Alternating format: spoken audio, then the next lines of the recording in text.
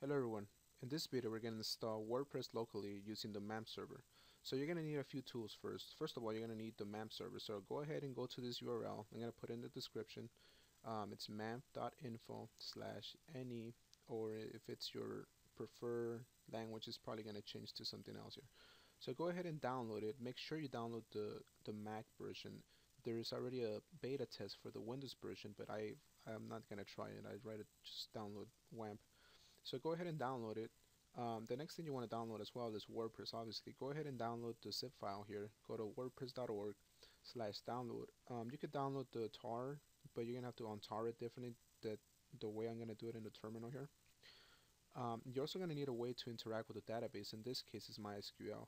Now, there's a built-in tool when you install MAMP. It's called PHP MyAdmin, and you could basically interact with it. You could do queries. You could create databases or database tables, basically insert fields and all this stuff. It basically could do anything you can, but it's very slow and it's not really the best one. There's a free tool that is it's called SQL Pro, and this is only for Mac, so you're gonna have to download this one if you want. I actually recommend you do.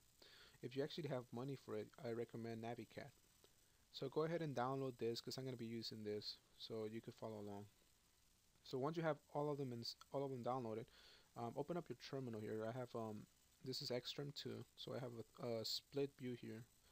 The first thing you want to do is go to your downloads first, actually, and you're gonna have to install MAMP. So go ahead and click on the MAMP, and this is basically gonna be a regular install.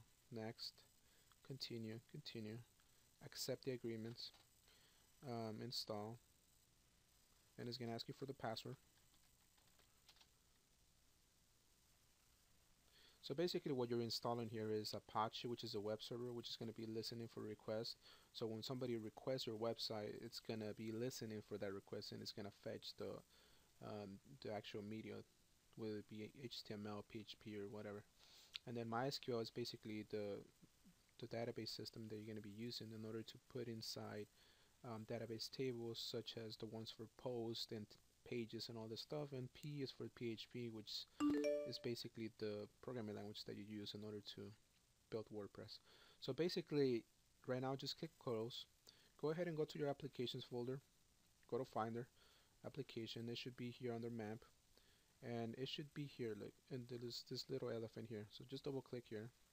And since you're going to be using this quite a lot, just go ahead and pin it here and next to your development systems. Applications, I mean. I also pinned down SQL Pro here, so you're gonna have to find it. I'm not gonna install it for you, so you're gonna have to install it. It's just a simple install, by the way. So I'm gonna exit here. No, actually, I'm gonna leave it. I'm gonna leave it alone. I'm gonna need it later. So go ahead and go back to your terminal. Now I'm in my home directory right now. So if I click ls.lah, if I type it in, I have all the basic files and folder here. Now by default, the MAMP server comes with a folder called htdocs, which is going to allow you to put all your information in there, all your websites in there, including your WordPress websites. Now that's not typically where people usually put it. Where you're going to put it is what I'm going to tell you. So go ahead and go to your home directory, and we're going to create a new directory here, make dir, and we're going to call it sites. And we're going to cd into sites now. By the way, I created an alias for ls.lah, so I'm not going to be typing that the whole time. I'm just going to be typing la, and I should get the same thing. Okay, so I'm going to clear this now. The next thing I'm going to do is I'm going to unzip WordPress and put it in there. So basically, if I type la here, I have downloaded WordPress unzip, and I want to put this unzip file, unzip folder inside sites, because that's where basically I'm going to install the website. So unzip WordPress, hit the tab to autocomplete, /d for choosing the destination, and I want the destination to be ~sites, ~sites. Okay, hit enter, and I'm going to clear this, and you could see here that I should have WordPress installed. I mean unzipped, which is good. Okay, the next thing we need to do is change a few configurations. Go to MAMP server here. Since I changed the actual folder, I'm gonna need to change it here. So by default it's under applications MAMP htdocs. So I'm gonna change it for sites. So here it is, sites. I was already in there, by the way. So you can go to home and it should be under the sites directory.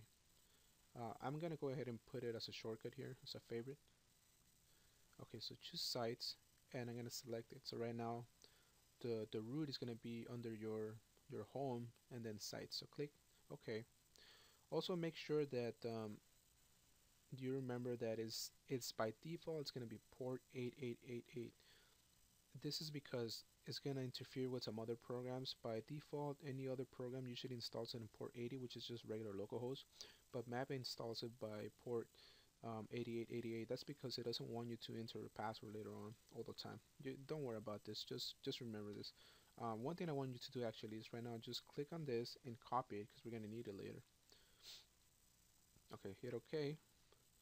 And the next thing we need to do is create a database. So basically we're going to need to open up SQL Pro and actually let me just let me check something real quick. Okay, yeah, everything's good. So let's start the service, otherwise it's not going to connect. We're going to need to create a database connection here, and it's already open.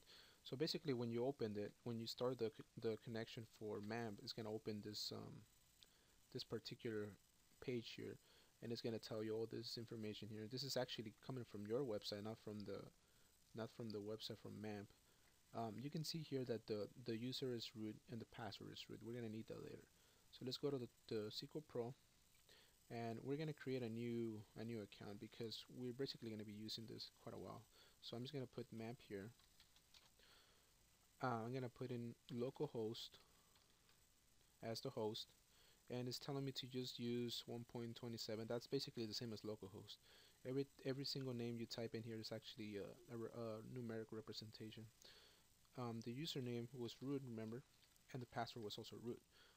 And the port is going to be 8889 because that's the port for MySQL, as you can see here. So we're going to test the connection first to see if it works. And indeed it succeeded. So let's just connect. Okay, so now we're in the MySQL system already. We're gonna need to create a new database. So let's go ahead and add a database. This is for WordPress, so it can install all the database tables. So let's just create one called WordPress. The encoding is fine. Just put it as default. Okay, now let's close this. The next thing we need to do is go take a look at what WordPress is gonna need. So if we're inside sites here, we have WordPress. So let's just go inside WordPress. And we have a couple of different files here in folders. The one that we're going to be interested in is called wp-config.php. That's the one we're going to need to change. So by default, it comes pre-built with just random information that you need to basically enter. Let's make a copy of it, but we're going to change it to the one that we actually need, the file, to wp/config. We don't need it to be sample, just regular config. And I'm gonna open it with BIM. You can open it with the File Explorer here. So Finder, you go to Sites, you go to WordPress, you go to Config, and you open it with TextEdit. And here's where you're gonna be changing the actual settings here. So I'm gonna change it in the terminal here. So config wp config.php. And if we go here to the database name, this is the database name that we created under the SQL Pro. Remember, it was going to be called WordPress. And the username was just going to be root. And the password is also root. So we're going to go ahead and save this. You're going to save it if you want under this, under the other application if you don't have BIM. So save it and quit. And we should be good to go. The last thing we need to do is do the 5-minute install for WordPress, which is actually lower. So we're gonna go to localhost port 8888/WordPress, and it should have the install in there.